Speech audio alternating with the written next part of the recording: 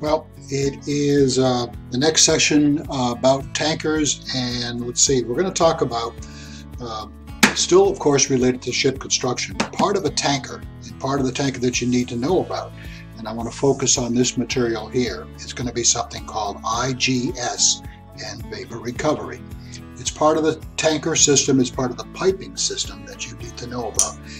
The previous time we got together, I spoke about cargo piping systems, talked about how tankers are loaded and discharged, and I think I explained that pretty well. There was some pretty other good stuff on YouTube that are anywhere, you know, between 5 and 10 minutes of almost an animated version that I didn't want to include that necessarily. I don't want to overdo. I don't want to flood you with videos that, you know, you need to watch. You have to watch enough just, you know, with me and what I do. And I know you've got other professors happening and doing the same type of stuff. So I'm trying to keep it down to a dull roar.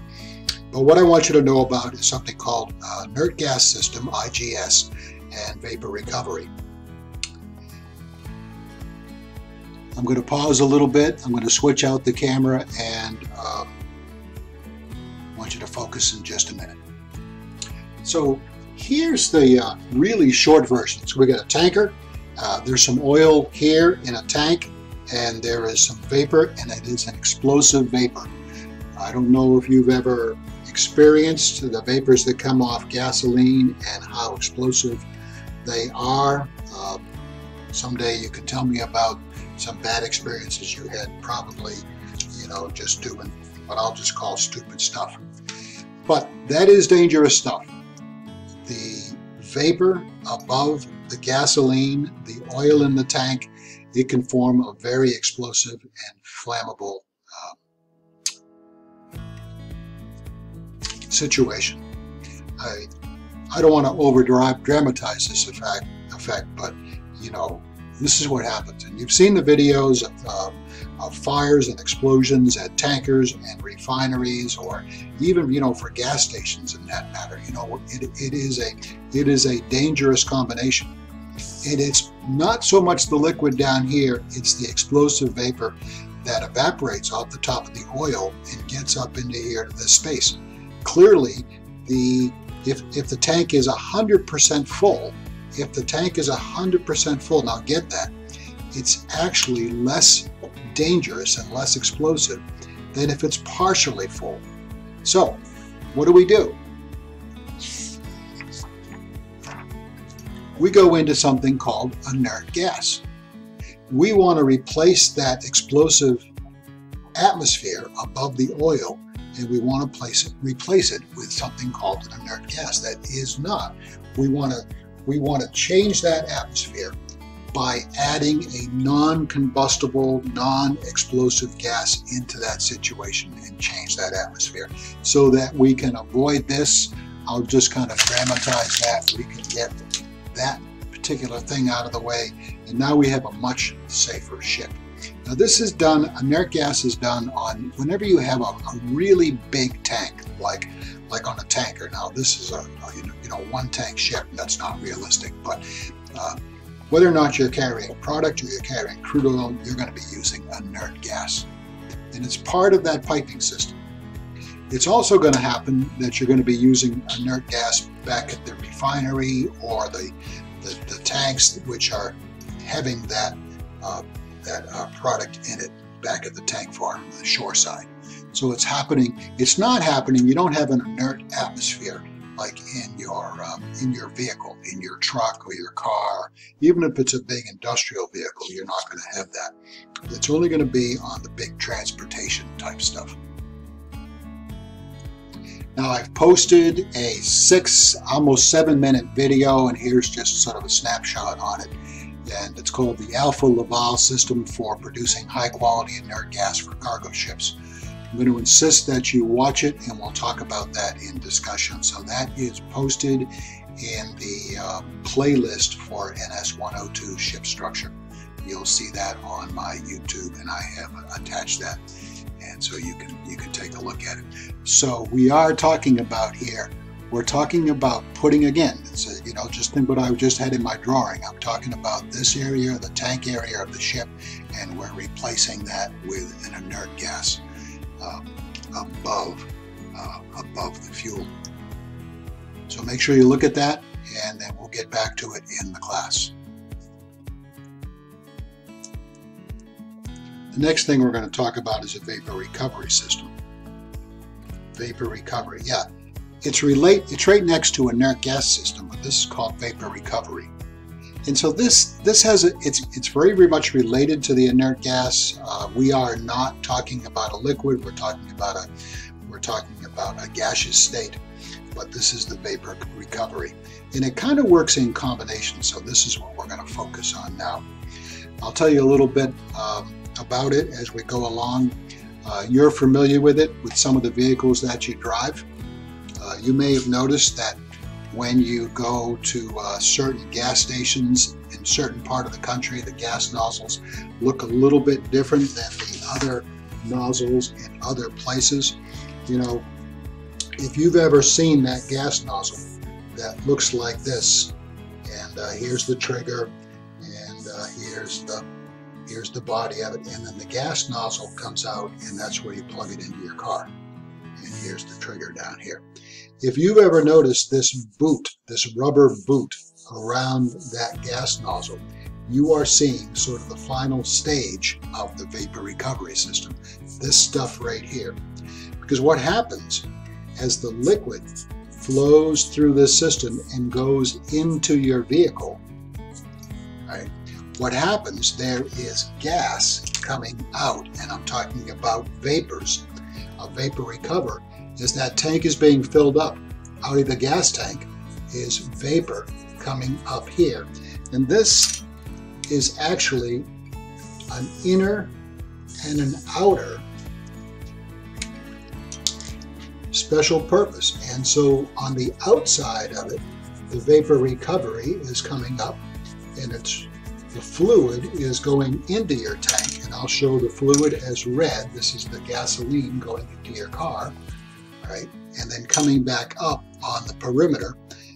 And that's what that rubber boot for is to make a seal all the way back down this line, all the way back into the tank, you know, underground at your gas station. Not every state has that.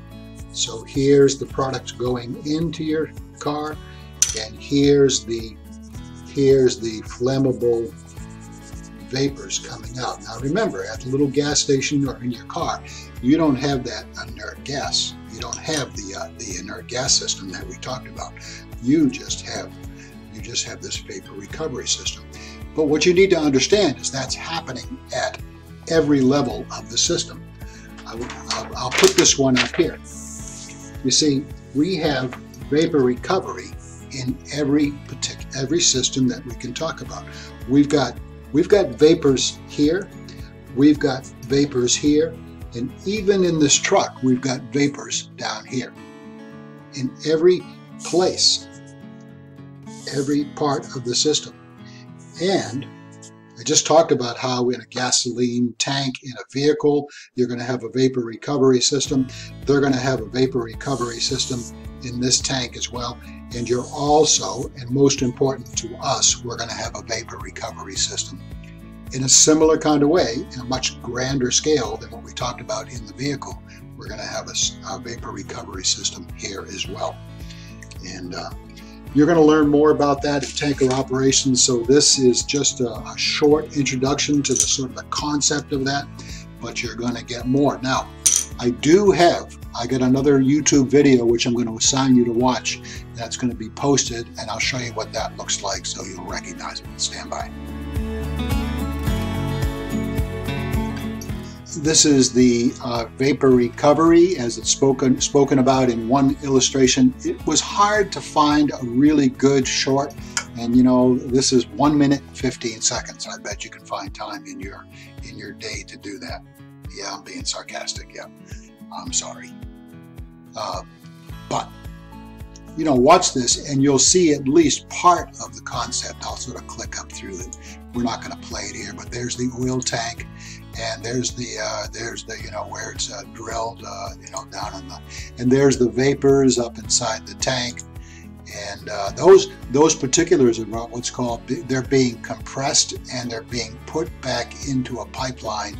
And I think I'm going to ask you what happens to those vapors back there at the drilling process when they have those storage tanks, and it's the beginning of the process. I'm going to ask you what happens to those. So keep an eye out for those 2 videos and be watching those.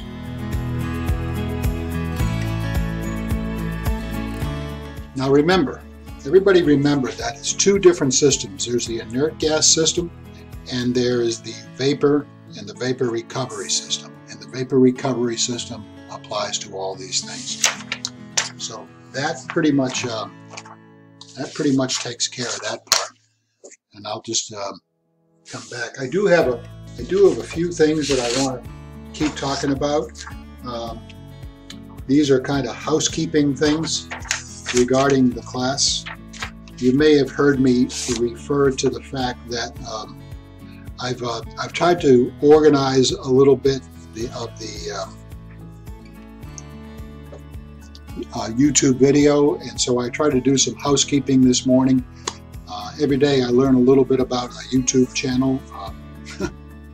It's interesting to say the least. So I've got 2 playlists just so it's pretty a lot more cut and dry.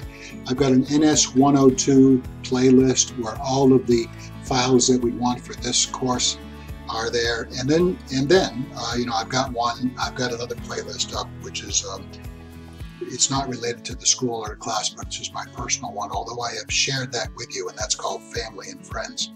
And there's a well, this is an interesting thing, because I got more of you watching me draw puppies than are actually perhaps watching. Now, I'm not getting a whole lot of comments, but some of you saw me draw that for some family members, and then I published another one today. So, feel free to comment about my artistic ability, but I do find it amusing that I'm getting, 40, 50, 60, 70 views out of the class for various lectures that are particular towards the class, but I'm getting almost an equal number and growing fan base, which I believe is not my 2 grandchildren watching it over and over again. I think it's mostly you, so somewhat disturbing, but apparently you enjoy it. So, maybe I need to start drawing sketches for you. So, I could draw pictures of boats. You tell me what you... All right. Well, I like you all, so we're going to call it a day. And I worry about you, and I think about you, and I get up every day and I think about where you are all over the country. And all I can say is just be safe and be smart and do all the stuff you're supposed to do, and don't go see anybody. Right? It's going to be a tough 3, 4, 5 weeks. It's just going to be tough. I hope I see all of you back soon. We'll certainly be back at the end of the summer. We'll be back, and I'm going to look forward to you at that point. But for right now, hold fast, be good, and we'll talk to you later. Bye-bye.